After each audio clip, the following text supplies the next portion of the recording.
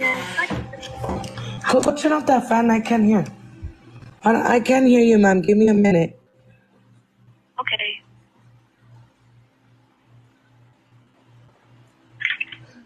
Okay, I'm sorry. Hello? Yes, hi. Is Hi. it better now? Yes, I have a quick question. So, is there a new law where if somebody makes a child abuse accusation that you have to give your information?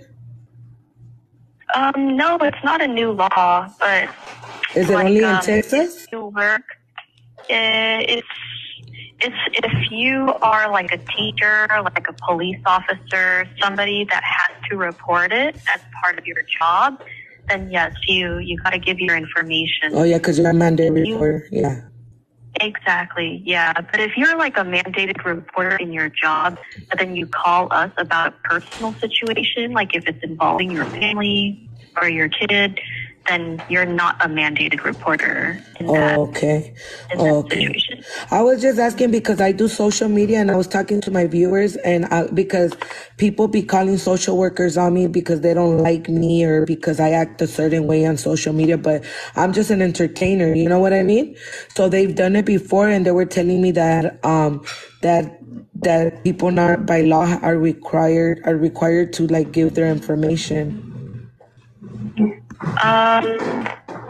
You mean people have been calling to try to report you? They reported me, and I've had social workers here last year, I think like 4 times.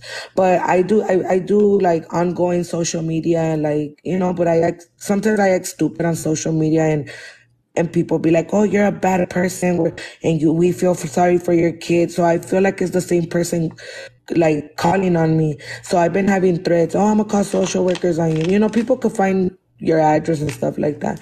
But I was just asking because we were just talking about that topic.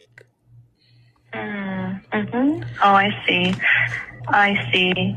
Well, if they're like, but if they're viewers from social media, I don't think any of them can claim to be mandated reporters in that aspect. Yeah, but you still have the right. You still could report anonymously, you know, because